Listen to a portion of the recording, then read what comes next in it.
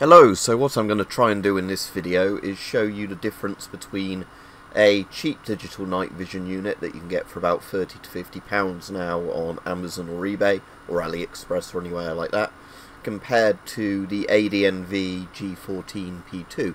Now, this comparison I've tried to make as fair as possible by basically doing the same sort of scenes. Now, the only issue with this is that basically the cheap digital night vision I've got, I think it's about a 4x zoom or a 3 point something x zoom, so it's always going to be zoomed in a bit.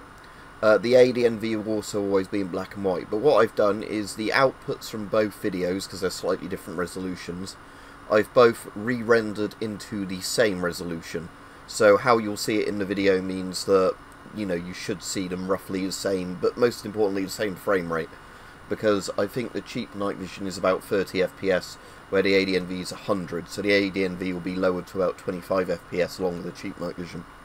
Now, what you should be able to see with the cheap night vision here is it does actually have colour, but it will go very dark very quickly as soon as I flick the light off, because it, you know, doesn't have much light amplification, which is the main thing of the cheap digital night vision. Focusing as well is based on, with both of them, the objective lens being sort of focused. The cheap night vision is very good at seeing colours on things like LEDs like that, you can see, so it's a bit better than, say, the human eye, but not by much. But as you can see here, you can't really see anything. And you also get a very shaky effect with cheap night vision because of the refresh rates and everything like that. So, now onto the ADNV, which is actually interesting. So here we are, same room and it's dark, you can see that. And obviously everything is visible quite clear. I focused it for roughly the sort of few meters distances, so stuff before that's obviously a bit blurry. And being digital night vision, I don't have to worry with the ADNV about like burning it out using a bright green laser pointer like that.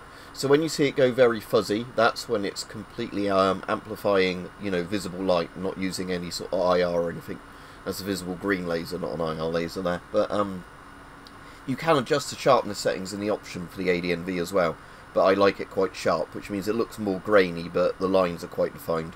So there you can see in this room, the main important thing to notice is sort of how quickly it can switch, I think, between the sort of visible light of the laser lighting up the room, and then sort of quickly going back to, you know, just light amplification every time I flick it on and off. So, but yeah, you can basically see everything in the room where it's amplifying the laser. Notice there's barely any latency on the laser moving around, and again it instantly goes to the grainy sort of footage when I shut the laser off, which is the visible light being amplified.